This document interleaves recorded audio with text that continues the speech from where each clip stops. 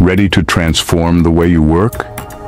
Join me to learn step-by-step procedure on how to use ChatGPT in just a few minutes.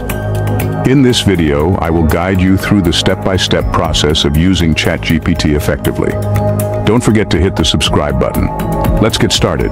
To begin, open your preferred web browser and navigate to the OpenAI website. Look for the ChatGPT section and click on it. You will be directed to the ChatGPT Interface. Once you're on the ChatGPT Interface, take a moment to familiarize yourself with the layout. You will see a text box where you can input your messages, and the model's responses will appear just below it. There might also be a few example prompts to help you get started. Now it's time to craft your prompt. Think about what you want to ask or discuss with ChatGPT. It could be anything from seeking information, brainstorming ideas, or even engaging in a casual conversation. Remember to be clear and concise in your prompt to get the best results.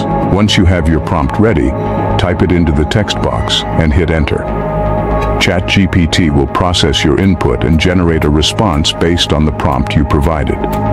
Read the response carefully and consider if it meets your expectations. If not, you can refine your prompt or ask follow-up questions to guide the conversation further. Scene script.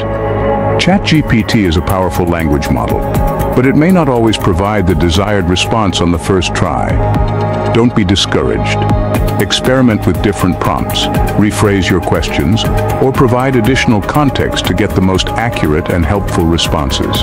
While ChatGPT is impressive, it's important to remember its limitations.